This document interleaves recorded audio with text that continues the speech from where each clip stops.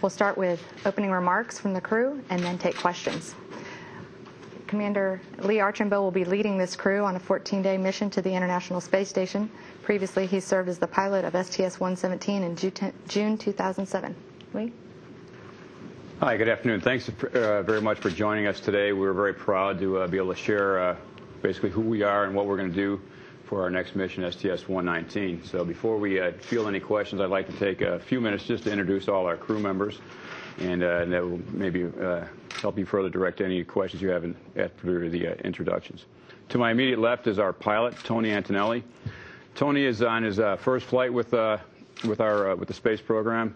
He was a 1989 graduate of MIT, joined the Navy shortly thereafter, spent about 6 years flying F-18s, had crews aboard the USS Nimitz, became a test pilot after he went to the U.S. Air Force test pilot school, and did some avionics testing out at China Lake.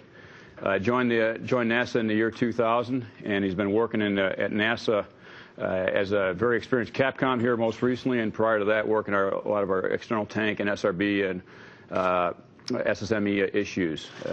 We got paired up with Tony here about a little over a year ago when the crew was assigned in October of 2007. And Tony is going to be on this flight, in addition to obviously being our pilot. Tony's going to be our space shuttle robotic arm operator, lead robotic arm operator, as well as doing a lot of the airlock duties, getting our EVA team ready for all the EVAs. To Tony's left is our mission specialist number 1, Joe Acaba. Joe also is on his very first mission here at NASA. Joe comes to us from, originally was born and raised in the Los Angeles area, Southern California. Anaheim is where he grew up and considers his home. He's got a geology degree, both a bachelor's and a master's. Joe spent some time as a geologist there in the LA area.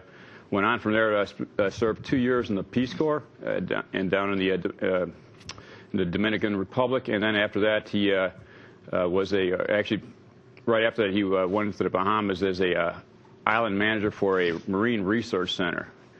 Joe went from there and served about 4 or 5 years as a teacher in the state of Florida, joined us in the year 2004, joined NASA in the year 2004. And on our flight, in addition to being MS-1, which is a flight deck engineer for both the ascent and entry phase of flight, Joe will also be assisting Tony with some of the shuttle robotic arm operations. Tony is part of our 3-man EVA team, and specifically, Joe will perform 2 EVAs out the door and the other 2 as our task IV inside the cockpit. To Joe's left is Steve Swanson. Swanee and I were crew members together on STS-117. We came to, in addition, we came to NASA in 1998 together, so I've known Swanee for a while. Swanee comes to us from Colorado and ultimately got a PhD out of Texas A&M. And prior to joining NASA as an astronaut, he worked for about 10 or 11 years for NASA as a shuttle training aircraft engineer and flight engineer.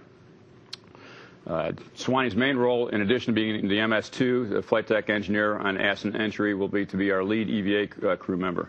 He's responsible for the planning and execution of all 4 EVAs. He'll perform 3 of those himself out the door, and one of them he'll be the task IV inside the shuttle cockpit. To Swanee's left is Ricky Arnold. Ricky on his first mission as well. He and Joe are classmates here at NASA. Came to us in 2004. Ricky's got a background that looks like a State Department person. He originally was born and raised in the Baltimore area, Bowie, Maryland, to be specific.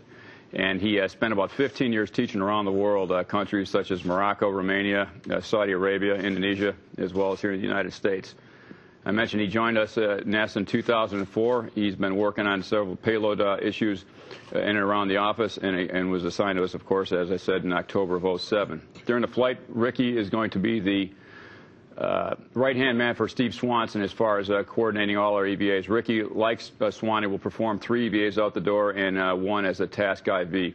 And in addition, Ricky is our photo TV crew member, responsible for all of our photo TV operations. So if you don't like any of the photo or TV ops, that's the guy to come talk to.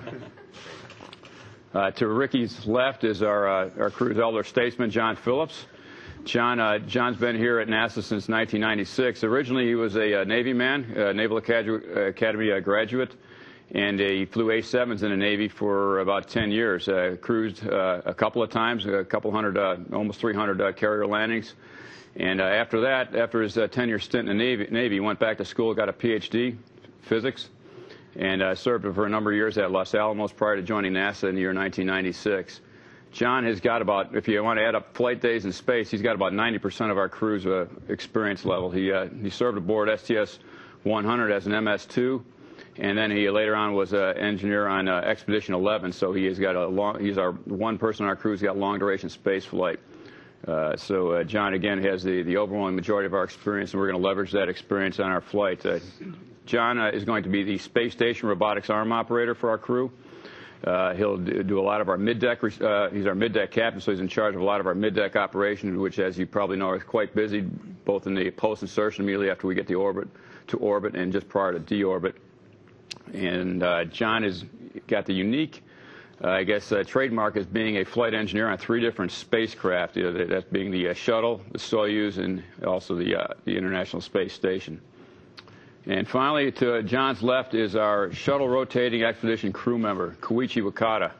Koichi comes from Japan. He's part of the Japanese Space Agency. He's flown 2 missions already on shuttle, and both times he flew with a very experienced commander, Brian Duffy. So now he'll get a chance to see what it's like on the other side.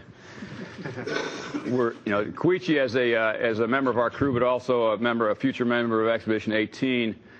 He goes up as our crew member, but shortly after we dock on Flight Day 3, Koichi immediately becomes a member of Expedition 18. However, that's not the last our crew members will see at Koichi. He's going to be doing a lot of work, particularly with John Phillips, on all the robotics operations through the duration of the mission. So you'll see and hear from Koichi a lot during our docked operations as he and John work together on the space station robotic arm. So that's our crew. Of course, I'm very proud of all of these guys. They bring an enormous amount of wealth, spaceflight experience, as well as just knowledge in other fields that we're going to really leverage on this mission. And so with that, I'll turn it over to you guys for questions. So thank you very much. All right, we're going to start with questions here at the Johnson Space Center. If you'll please identify yourself and your media organization. Thank you. It's Mark Carreau from the Houston Chronicle, and I think this is for Lee, but any crew member. This is the last of the solar power modules. They've been pretty interesting every time they're flown to be installed, and I guess I'm wondering kind of what your lesson learned from the past experience that you guys have taken and are applying to this mission.